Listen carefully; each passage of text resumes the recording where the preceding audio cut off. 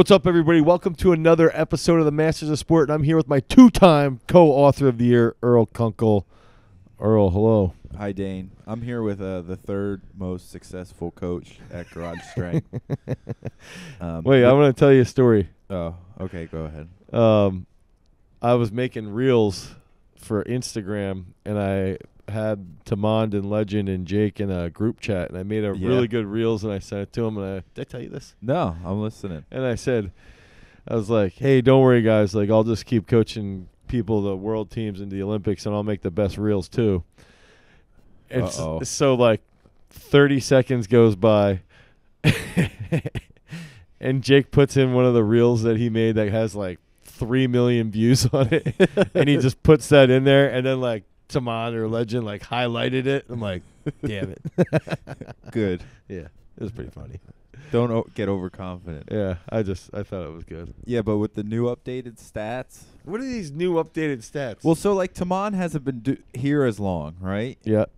But in his time, the amount of volume he's put out. So it's almost like relative versus absolute strength, where your absolute numbers are higher. His relative numbers are far superior. His entire system was set in place. Oh, man, here we go again. He's a cog in the machine. Oh, my goodness. I can't believe that's why you're number 3. Yeah, you got the bronze. That's Third true. place, buddy. Yeah. That's where you're at. Second loser, not even the first one. Yeah. And Trevor's been surpassing you now for years. Like, even his young throwers are catching up real fast. They have indoor states this weekend, so they have a chance to. I think there could be 2 state champs that we have. Wow. That Trevor would have. Yeah. They're it's like one of those where there could be 2 or there could be none. Well, but if they're they'll probably do well. Yeah, they'll do well. Dane, we went and saw Tool together. We did, yes. We saw Tool on How was that Sunday. experience for you, Dane? So at first it was really bad, but I'm coming out with a victory. All right. So I'll give you the win on that one. Yeah, so Earl experienced a full-blown Dane panic attack. I wasn't going to talk about that, but since you brought it up, now I will. Well, I think it's important. I think it's important because it's funny because I brought it up to Tamon and Legend and Mason, and one of them doesn't like heights. Okay. And it might have been Mason or Tamon maybe. Like, I don't think Legend cares, but they related to the feeling that I had.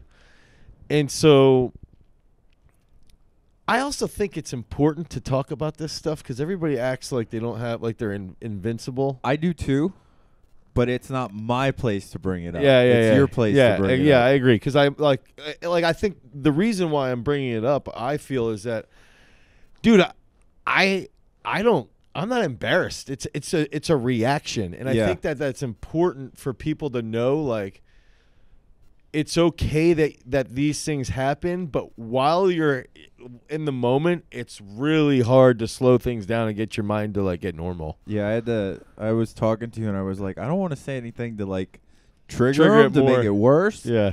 And I was asking, I said that out loud to you. I was like, yo, I don't want to say anything that like makes it worse. And you're like, well, I think you talking to me is helping. I'm like, all right, I'll just keep talking to him. Dude, the one thing I want to pat myself on the back to give myself a little bit of an excuse is Caitlin, the first thing she said when she came out of the bedroom, like she woke up when I got home late, she was like, how was it? I was like, yeah, it was great. And then she's like, your seats looked like they were so high. And I was like, yes, at least I have somebody on. And then I told her, and she's like, oh, whatever. I think it was like I guess I'll share what happened is that I've told Earl that when we drove up, Pikes Peak is a mountain in Colorado. This is when you're on vacation with your family, Yeah, right? yeah. And this was the first time where I really had a panic attack from like heights. And I looked out the car window, and we're at like 13,000 feet, and you start to notice you're getting short of breath. And I looked out the window, and I'm like, dude, if I open this door, I'm falling off the cliff and I'm dying. I don't want to open the door, and I start to feel like I'm going to do it. So I jumped in the back of the car while the car was driving. I wasn't driving. And Lincoln's looking at me like, dude, what the heck's my dad doing? See me act like an idiot. and my wife's uncles telling the story about how pilots do that sometimes after they wake up from blacking out while they're flying. Oh, wow. So he was like, dude, it happens quite a bit. And I'm like, oh, cool, you're telling me this while we're at 13,000 feet, and these pilots are flying at like 50. Like, Yeah. I'm real tough. So that was the first time I ever had that. Travel for you, Dane. Yeah, no, I'll know. You're terror locked forever. Then the second time was when we were at the Olympics, actually. We were on the top floor of the building that we were in.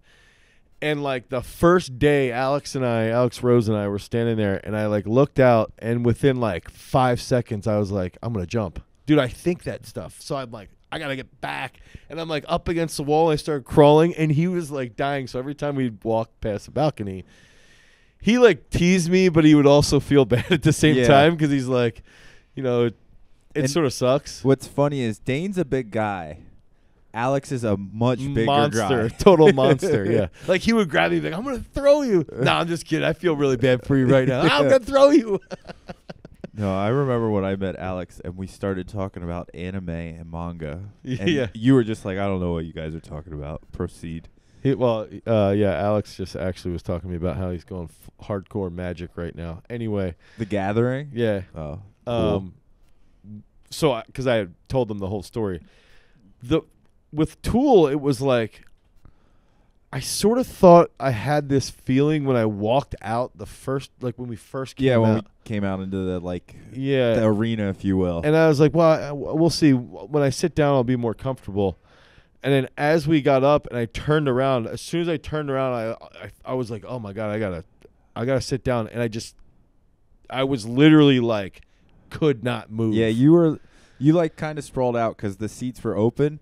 And you put your hand over your eyes. Yeah. And it was like looking down. You were doing one of these, like looking down. So it's almost when someone does something embarrassing around you and you're like trying not to like look at them as they're getting scolded. I couldn't look out into the arena. Yeah. And so for me, it was like going through like, why am I thinking this? You know, it's okay that I'm feeling this way. And then I go through like, it's okay I'm feeling this way, but how likely will this happen? And it was like a 20 to 30 minute battle. I mean, it might have been longer. I don't know. You expressed, like, you let me know what was going on maybe like 3 minutes in. Yeah. You were like, I'm feeling this way. I was like, all right.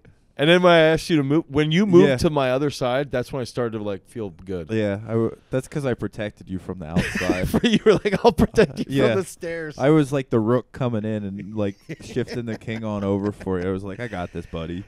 So I think it's like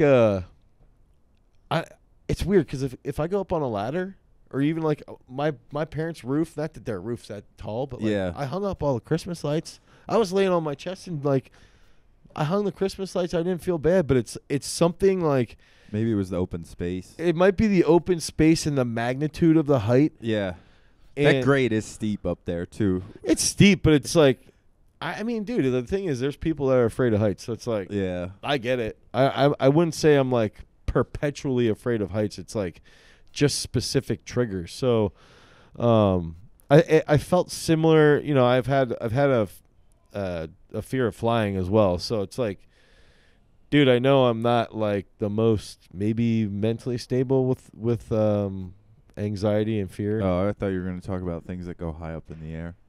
Well, things that are in the air too. Yeah. I mean, I've had panic in the past over I mean, you've gotten really good with flying though. Like, yeah, flying doesn't bother me, dude. Actually, when Jason and I and Jake went to knees over toes, both flights, or the flight down and the flight back, they were turbulent the whole time, and like the flight down was actually to the point where the guy never took the seatbelt off, and I actually acknowledged, I was like, dude, if this was me 3-4 years ago, I would have been blowing a gasket. But I was just sitting there like, I'm chilling, like, and that's where I have to give myself like a pat on the back. Another one, yeah. 2 of them, yeah, 2.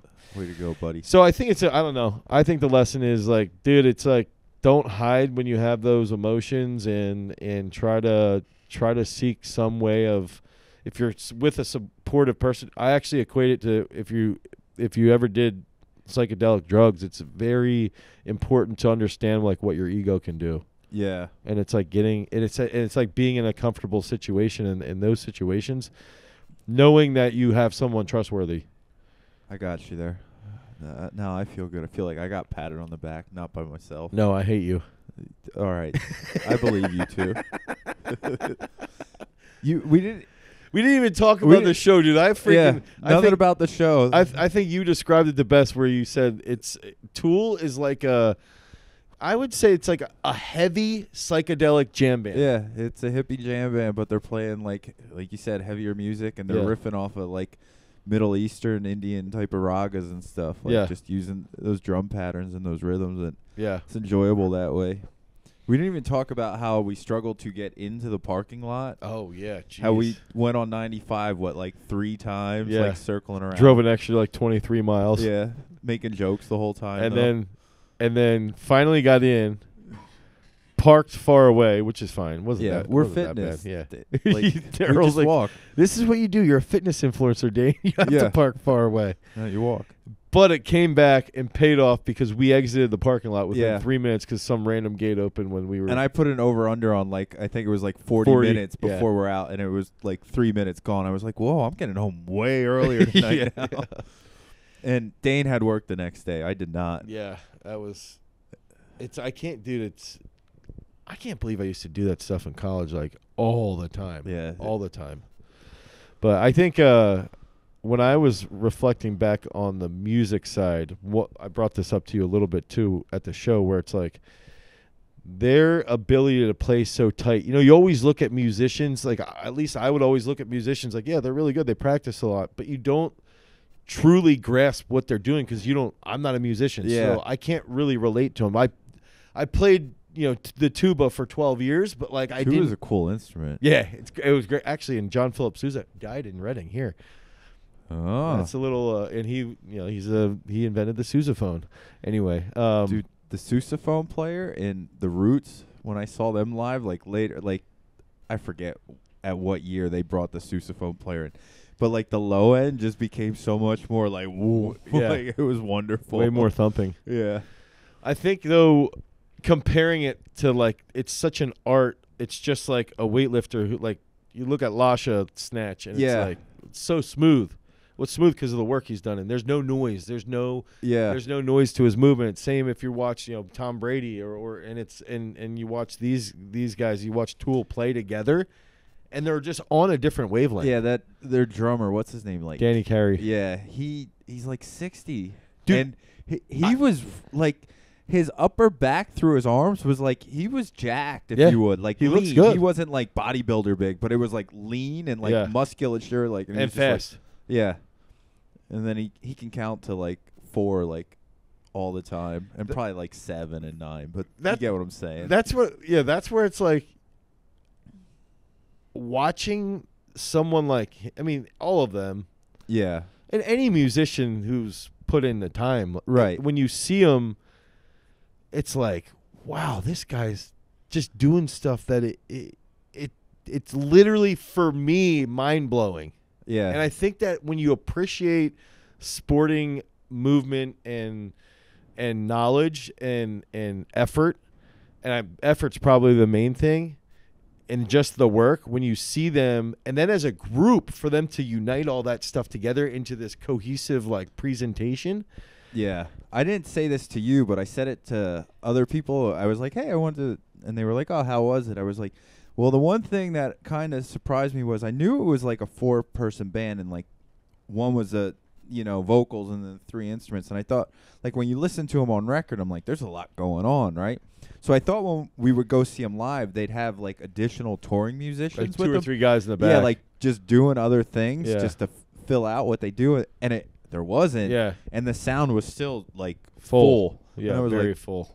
That impressed me. Like, I think too, when they were playing, they never stayed on. It's funny because you'd feel like they lengthened like bridges or pieces of a jam, whatever it might be. They lengthened it, but it was never to a point where you were like, all right, let's get to the next kicker here. It was always like they would pull it just right, and then it would back off, and then the next thing would come in, and you're like, oh wow, that other thing that you were listening to ended already, but it had transitioned you so well to this next step. Right. Good dynamics in that band. Yeah. Very swell composition too. I liked it. I was wondering when he came out and did for the encore and he did the drum solo. Yeah. And he used like that drum machine thing. I was like, is that an analog synth? The two drum. Yeah. That's what I was trying to figure out. I think it was some type of, I don't know, but I thought it was some type of analog synth that he was like programming things and would do it and had like I don't know. I bet I can find out on the internet. Well, that's what that was another question I had is like they're programming that and he's programming that. And he already has another. He already has his full solo laid out off the program. I don't think so. I think he did the solo right into the thing, and then I think he just started playing along with that as like a backing track, which I thought was really impressive. Like, you ever try? Like, he was playing to basically a metronome, flawlessly, and it's like, dude, you sound like a machine. Like, you literally sound like a machine the way you're playing. And he's just doing it at the drop of a hat. And just something to relate to that. Questlove would always talk about when he was in the studio and he was playing the drums, he just wanted to sound like the drum machine. He wanted to be so spot on. And it wasn't until Jay Dilla started saying, like, Yeah. So there's this function you can use on, like, drum machines or anything programming that will, like, sync the beat up. So it's, like, it's a machine, right? It doesn't miss. It's right on. And Jay Dilla was, like, one of the first people to be like, I don't know if I need that. Yeah, and like, let it slide out just that little bit. Yeah. And like a human error. Yes. Yeah. And got got Questlove to start to consider. Yeah, even though like he was human trying to be the machine, which is impressive in itself. And like, I think it's just, I don't know, the wiring of these people, dude. It's just anybody at that level. Yeah. It's just like, dude, you're crazy. You put the work in. Yeah. And you achieve the talent from the work. Yeah, you put work in, you achieve a skill, and you achieve a skill that you love, and that's why you put the work in, and it's up to us to just clap and applause at all the graciousness. Everyone plays drums and sings, right? Yeah, exactly. And it's up to us to just... You asked me that while I was there. You're like, why does everyone clap when something happens? I was like, I don't know. Everyone plays drums and sings. It was all I had. It's just an acknowledgement. You're awesome. Yeah. All right. Let's talk about muscle building. Specifically, let's talk about biceps and triceps. Since you wrote like 3 books on that, or is it only 2? Well, 3 if you count Book of Swole. The book, we'll count it. 3. Yeah. Book of Biceps and Triceps Volume 1. This is before you had such a great co-author. Even if you had co-authors then too. Yeah, no, I didn't have any co-author. Only Caitlin editing it slightly. Yeah. So I have Biceps and Triceps 1, Biceps and Triceps 2, which is a whole nother book, and then Book of Swole. So, So I want to talk about biceps and triceps, but first I want to talk about when you talk to people not in the fitness normies, right? Yeah. Non-fitness people, and they're like, "How are you strong?" And they're like, "Show me your muscles." It's flex your biceps, or like how much you bench. Where like anyone in it, they know it's like they look at. Maybe this is just me, and you look at their butt and how big that is, and you're like, oh, wow, that's probably how athletic they are a lot of times, or strong they are. Yeah, I always think quads, glutes, or back. Yeah. If they've got a big, wide back or a big butt. Yeah. Or the posterior. Yeah, it's like if that's all filled out, then you're like, all right, they're strong. Now, the bicep, though, is like, you can convince anyone you're strong somehow if you have a big bicep, right? Yeah. I could just go up and flex. Like, if you're dealing with a 12-year-old, right? People and like, you flex, they think you're strong just because you have that. It's like, well, maybe not. Even if you just flex at a 12-year-old, they think you're strong. Yeah. And it's like, that's what makes you ripped, right? Well, all right, biceps are cool. Like, I have nothing against biceps. When I was like 16 and 17, like, that was my favorite part of like. Of course, yeah. It's wonderful, and like it builds up your head. You feel wonderful about yourself. I think it relates to, it's easy to get that. It's the first muscle that you learn how to push to fatigue. Yeah. So it's really important for long-term development because it's easy to contract, to execute like bicep actions. It's an easy muscle to coordinate. Same with your tricep, but it's the first movement or exercise that you can do where you're like, wow, that's really hard, but it's the effort isn't that hard. The pain and discomfort that you feel in that localized area is elevated, and it sort of teaches you like, okay, that's what the rest of my body might need to feel. Yeah, awesome. If you're mature enough to get past just the bicep. I feel like you're telling me why you should train the bicep from like a larger perspective of like how it impacts. But why should I train the bicep from like a more specific, like this is actually why you should do it? I think one, if you're in sports, you have a lot of pushing and pulling, and so dude, it's so funny because college coaches, they'll always say, like college strength coaches, they'll be like, well, you're only as strong as your weakest link. And then 20 minutes later, they'll be like, oh, why are we training bis and tris? That's stupid. That's worthless. It's like, wait, you just said I'm only as strong as my weakest link. Might as well make that weak link strong. Yeah, so exactly. It's like I think there's a couple reasons why you should train, let's say, specifically the bicep. One, again, pulling. If I'm pulling, it's going to enhance my pulling ability. Two, it's gonna improve my grip strength. So if I'm in a combat sport, or if I'm a football player, or rugby, or anything like that, or even grip strength in baseball and grip strength for field hockey, ice hockey, the stronger your grip is, the more you'll have control over the equipment that you're using. So like throwing a baseball will actually improve your control. If that works for esports too. Now I'm curious. The speed might have to be focused on a little bit more, yeah. I would think it would a little bit. Yeah. It would just go with the speed aspect a little more. But, so pulling, grip strength, and then, it's also if, let's say you have, using you're only as strong as your weakest link. Let's say you're doing a pull-up and you struggle to lock it out. Like, really, that's mainly your bicep that's going to finish the flexion of your elbow. So it's like, along with your rhomboid a little. So it's like to get your chest, the sternum to the bar. So it's like, if you have weak biceps, your pull-ups are going to suffer as well. And then if your pull-ups suffer, then like your back's going to be a little bit weaker. And it's also bicep strength is also really correlated to shoulder strength, shoulder health.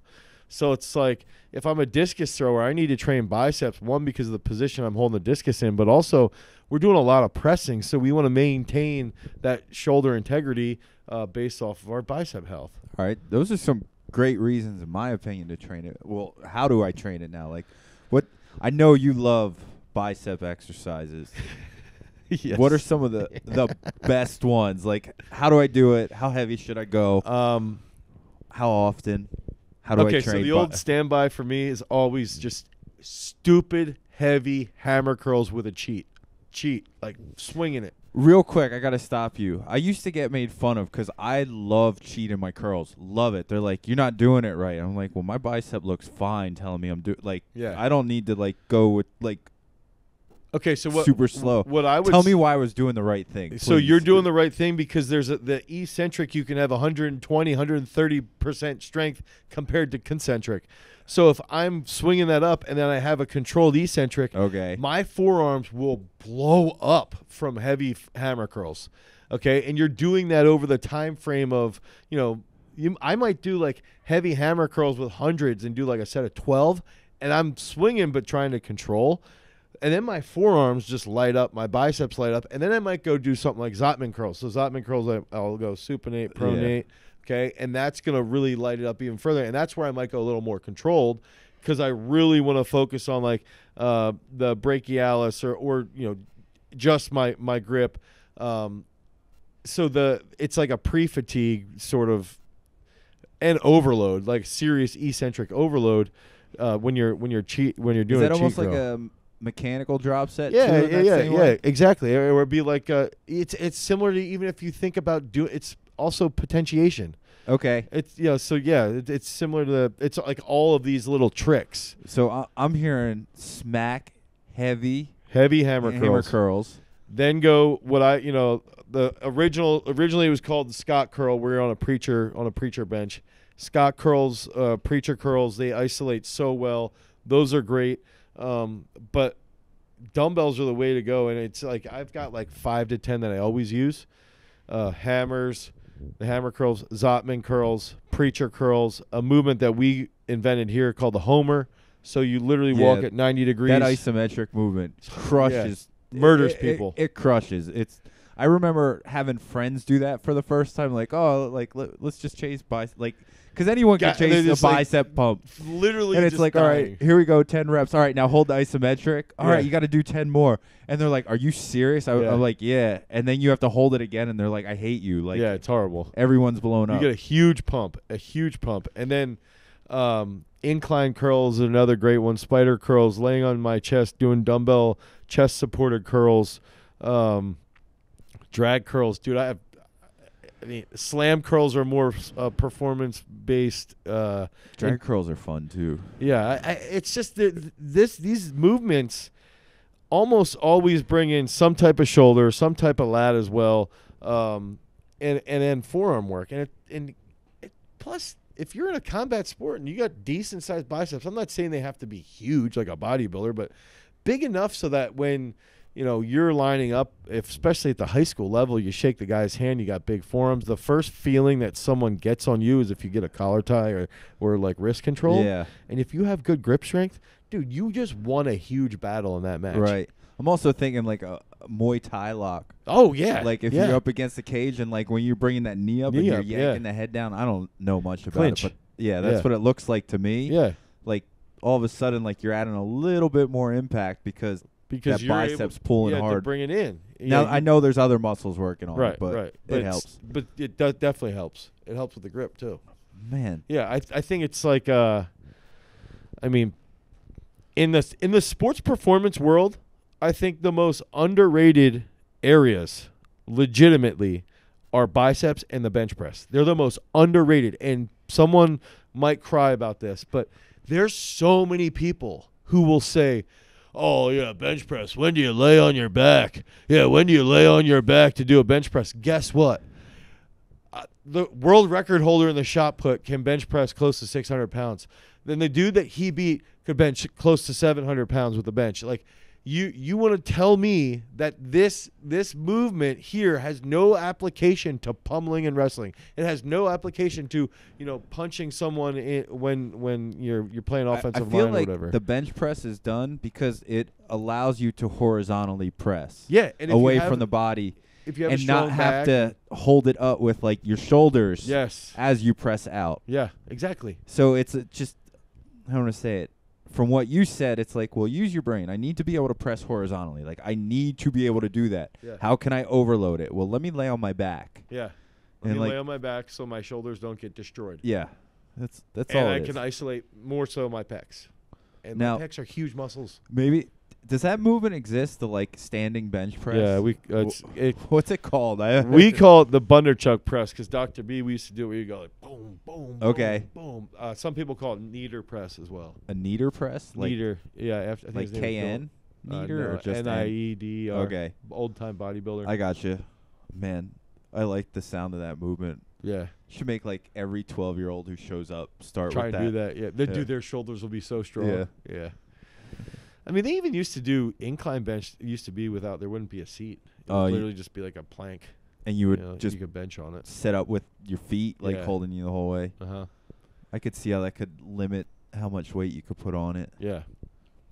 But again, it's like, I sort of understand why people talk crap on biceps. And I'm not saying that we should be devoting like 2 days a week to training biceps, but it's like, there's a big benefit. They do triceps. have. Triceps. That's what we're talking about next because we're talking about those swole arms. Well, again, it's like if you have. So why are we training triceps, Dane? Rapid elbow extension. If you have a lockout problem in the bench, you can fix it by isolating your triceps in specific areas. Shoulder stability. What I'm doing right now. I was going to say you're trying to flex your tricep right now. It's different heads are responsible for when your elbow is above your shoulder versus below it, and now all of a sudden that's going to be factoring into if I'm wrestling, if I'm playing football, if I'm to a point, maybe not so much swimming, but if I'm a gymnast and I'm doing a handstand, dude, they're extremely important. Do you find that the fact that we value the size of our quads, our hamstrings, our glutes to sports performance, and we should train them all the time? And I'm not arguing that point in any way. Right. But they all look at it as like, this makes you more athletic, yada, yada. But we sometimes devalue the limbs of the upper body, and especially from like a speed element too. Yeah. And like, there's almost no plyometrics that you could find outside of like random things that I post on Instagram. Yeah, clapping push-ups. Yeah, there's like boxes, no upper body push-ups that are no upper body plyometrics. There's almost no upper body pull-up based plyometrics. I had people like one of the best plyometrics technically would be for upper body would be a rope climb because you're using your body weight and you're accelerating the entire way. It arguably could be a plyometric. Are you talking about with the two ropes, like either one? And you just like donkey launch? Jumps, yeah. Donkey Kongs, normal rope climb even. And I had one guy who actually messaged me like, what are the best, can you do one for rowing type plyometrics? So I'm going to put something together on Instagram, but it's like, we're so well developed with legs, but not so much with the upper body. And so, going back. Start walking on our hands. Yeah, exactly. Think about even monkey bars. Like, they're essentially a type of plyometric. It's explosive grip work. So when I was a kid, I used to try to hang on the monkey bars until I would get calluses on my hand. Yeah. Because my dad would come home with calluses on his hands. So I thought that made you more manly, if you will. Yeah. Having calluses. And we got to the point, because American Gladiators were on, there was like maybe 4 or 5 of us. Like, we must have been like 8. And I can't believe like teachers allowed this to happen, just knowing how it is now. We would hold on to the monkey bars and try to kick one another off. We used to do that. And like wrap your legs around and pull them down. No, it was exactly that. And I'm just like, wow. I was like, I couldn't imagine something like that happening. Yeah. And kids not getting sent to like the principal's office and like, you're getting suspended for fighting. I mean, that's biceps and grip. So yeah, dude, to me, going back to that training, to the mindset of the training is it's like, I wanted to share this actually. I have a discus thrower that I train online. He's a D1 discus thrower. He's huge. He's like 6'9", huge. Oh wow. Could win the NCAA in the discus Division 1 level. From the Middle East, total animal. How are your squats right now? He's tall. The squat's pretty good. It's like close to 600. Okay, like 90 degrees. Any low bars, but he gets. Well, he's 6'9" though. Yeah, too. yeah. Like, He gets slightly past 90. It's not bad. how much does he weigh, if you don't mind me asking? He's like 340, dude. So he's like Shaq size. Yeah, he's huge. Not 7 feet, but that style. But 6'9", 340. Like, you look lean. Yeah, You don't look like. yeah. If you see him, You don't look thick, so to say. right. Like, yeah, you you're know, not fat and sloppy. Yeah. So pulls, deadlifts close to 700, like 680. What's your bench? Bench is 375. I was like, dude, really? That's terrible. That's absolutely horrible. Now I know he's got a 7+ foot wingspan. Yeah. He should be benching 200 kilos for a set of 4 as a discus thrower. And there's even like Daniel Stahl, the This best. ties into triceps, so we're good. Yeah, Daniel Stahl's the best discus thrower in the world. Has a terrible bench press, but he can still hit 200 for like a set of 4. Terrible in the world of discus throwing. He's known to have a bad bench, but because of his arm length and that hinders him and his size, it does hinder him. He still has monstrous triceps to make up for that. And if you are especially like an offensive lineman or a D lineman or D tackle, anybody like that, you've got to have extremely strong triceps. So I think it's unwarranted. I think it goes back to the hatred of bodybuilding. It's like the functional zealots and their despise for bodybuilding. And I think a lot of the functional guys, when they came up, I think a lot of those guys just didn't like bodybuilding because they didn't. Honestly, I think some of them are pussies. Like, I just don't think that they could handle it. Dude, bodybuilding's hard, so it's like they didn't want to do it. So now that's how they train burns. people. You get super winded too. Maybe it's because I like hold my breath when I'm doing it. I'm like, why is this so hard? Why is my heart pumping so much? To the point where I've seen like talented young like CrossFit CrossFit kids, like training for it, get destroyed by bodybuilding. Yeah. Like, and it's like you literally train endurance for muscle use for like strength movements. Right. And you're telling me bodybuilding's like It's like ruining you. Like, what is going on here? Well, I get it, because like everything you do in CrossFit, like you're co-contracting. Like, you're never like you're never just, isolating it. Yeah. No, that's. But still, I always found it funny watching like young kids starting to like you like to hurt, so like you do CrossFit hurts, right? Like, right. And bodybuilding, nope. I was gonna bring this up. Ben Patrick from Knees Over Toes is so into. Yeah, how'd that backward sled pull go, Dane? I don't remember actually. I think there's video. I was of too I don't remember. I'm too focused on what I'm about to say. Sorry. So he destroyed me. So he focuses on like tibialis isolation. Right. Okay.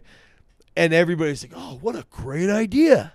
This is amazing." It's like, why aren't we thinking this with bis and tris? Right. And then I'm sitting here right now and I'm going, that's why his stuff, like he comes across as such a genius, because he's like, dude, it makes sense. Why aren't we doing this? Like, so maybe I should just steal that from him and apply it to the bis and tris. To bis and tris. Like, dude, why aren't we training this? Jason, note that. Put it in the content calendar.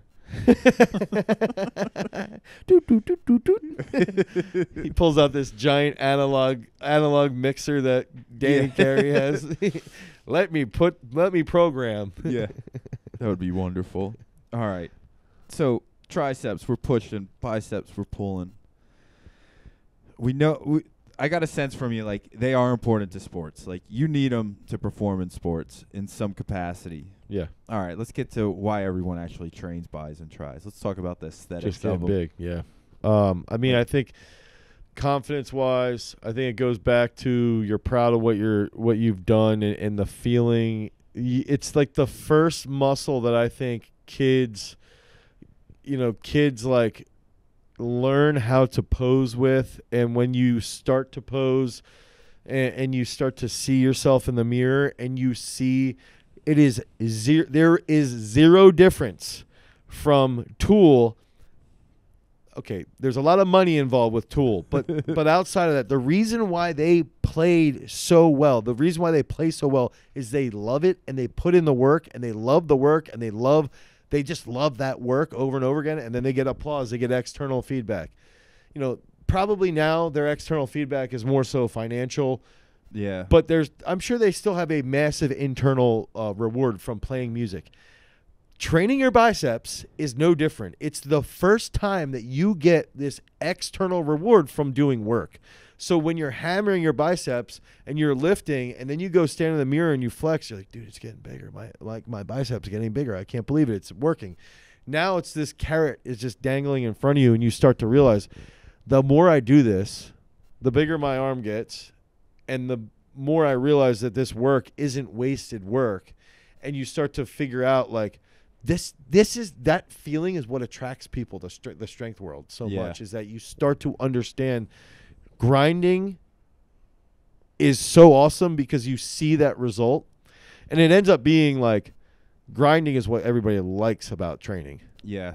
It's not like grinding in the club, but like grinding in the weight room. It's so much fun. Yeah. And it's funny you say that, like the rewards. I once had someone who I didn't know train, who in a book club I was in, and we're talking like we're reading like high fantasy type of stuff. So like the farthest thing you think from like who's involved type of thing, with a stereotype type of view. Yeah. And they started talking about lifting. I'm like, what? I'm going to listen to this conversation. Like, right.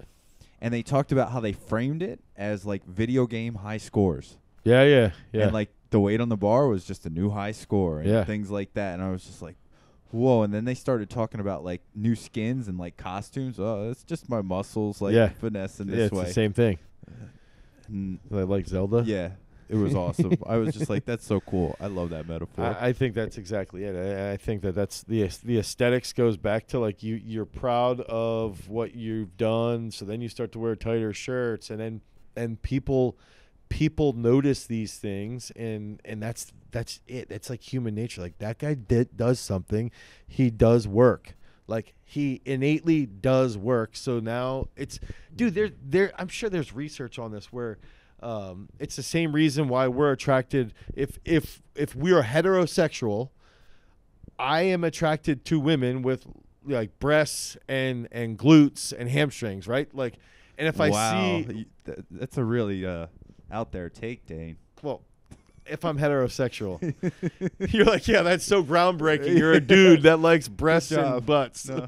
But my point is that if I see a woman and my wife does, single leg squats, she has a nice butt. Sorry, everybody, I'm saying this in public.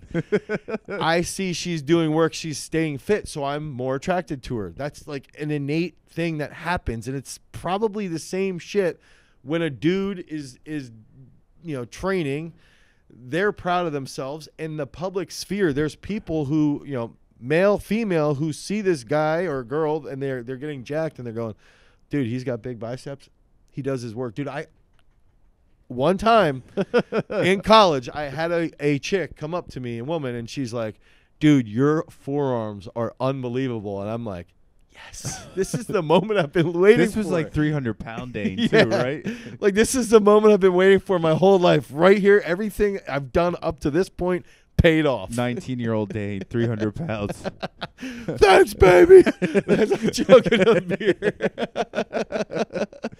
All right, let's go to the audience questions. This is one off of YouTube. Harris Ashraf. What are the prerequisites that a person needs to have to become a strength and conditioning coach for a person coming from a non-exercise physiology background, especially something like engineering? Also, what are the standard certifications one can prepare to go get in strength and conditioning? I think if you want to do like the standard stuff, you go get a CSCS. That would be like the standard certification. I think it's okay. It's like good baseline. I think if you don't have like the exercise science or whatever background that they pretend that you need to have, I think you just get the CSCS. I think honestly, I believe a lot in. I'm like a big fan of like Masterclass, the app, and like getting courses from like people who are successful in the field. And so I'm on Masterclass and I watch cooking videos from I don't even remember the guy's name.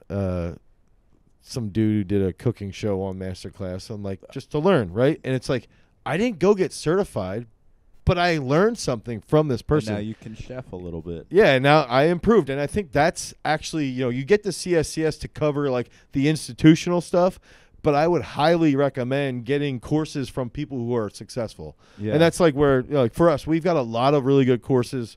Weightlifting and sports performance. We've got parabolic periodization. We got sports performance bio. We have technique courses. That's all stuff that I think is very, very, very applicable because it's coming from someone who's in the industry, in the fitness world, and they know what is needed there. So I think that, you got to look at it on two sides. It's like the institutional versus practical. Yeah, I'm definitely a practical person. My only institutional sort of training is through you, if you will. Like, just coming, studying, learning, asking questions. At Garage Strength University. Yeah, that's what it is. Like, how do I want to say it? It's like, I think of more like when Uma Thurman goes to, is it Pai Mei? And she like goes and studies with him, like Bill's like, go learn. Right. Like, that's how I feel. Like, it's just like, yo, go find the person who knows. Exactly. And like pick their brain, like what you did with Dr. B too. Yeah, same exact thing. Like, you didn't get a certificate for that, but like you got to go study with the guy who was in charge of like Russia's like strength and conditioning. Yeah, for a year. It's like, dude, that's the whole point. That's exactly right. And just because there's some institution that accredits it, if you will, or says like, here's your knighting sword. There you go. It's like, obey your masters, dude. Kill your idols, right? I don't know. All right, Josh Kostler. This is a YouTube one too. What advice do you have for coaches trying to branch out of their niche? Not that I mind only working with stage combatants, martial artists, and stunt performers, but it'd be nice to be able to work with other kinds of athletes.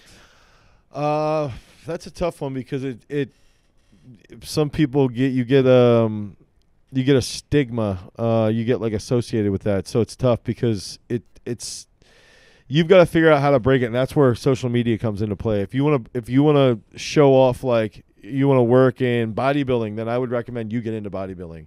And that's like the fastest way. You're still going to have your classic, people that you're training, and that's the success. That's where you have like the word of mouth. But if you want to get into bodybuilding, then you've got to get into bodybuilding. Like that's who you want to train. If you want to get into sports performance, you've got to start training yourself. As in the realm of sports performance, you start posting videos of yourself doing things or whatever, and then people start to come around. Oh, they're interested in what's going on. And so I think it's like figuring out, you want to be powerlifting, same thing. You find like the areas that you want to go into, and you've got to use social media to your advantage. And if you can't do those movements, then you've got to find somebody that you befriend and that you can convince them to trust you to create a program, and then they become successful. And then, you guys have like a little, you ride his coattails of success and be like, look, I helped develop this person. But I would just say through social media first. Is that how you got here? Through Sam's coattails? That was Yep. true. Yeah, that's exactly how I got here. Yeah. I don't think that's true at all. No, I think it's funny because you think that dude, that's all I thought about every day early in the old garage at my parents was like, I'm sorry to bring up memories. if I don't get this kid to the state tournament in wrestling, I'm never gonna get another wrestler. Then Dakota Davis is the first kid I got to go to states in wrestling. If I don't get this kid the medal, I'm never gonna get another wrestler. And I just would constantly think that. It was like boom, boom, boom every single time, and it's like you become obsessed with that. Yeah. So it's like sort of an unhealthy / healthy way to motivate. Set big goals, big dreams, right? Yeah. That's all we got for this one. That's all we got. So the rule of thumb here: always be open about your fears. Yeah. Communicate as well as you possibly Have a can. nice trusted friend there to not make fun of you at all. Yeah, and you always have to make sure that you train buys and tries at least 4 times a week. He's for- Peace.